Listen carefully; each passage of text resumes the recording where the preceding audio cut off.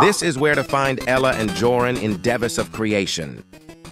First off, you will need to have accepted the quest from Vorgash. Now that you have accepted it, I will show you how to find Jorin and Ella. Now from where the horses are, follow me.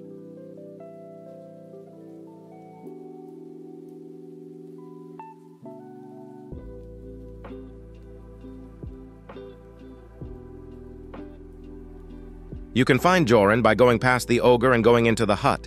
Now to the right, he should be there sitting down. Before I show you where Ella is, please consider subscribing as it does mean a lot to me. Now go towards this bush and search around for a bit.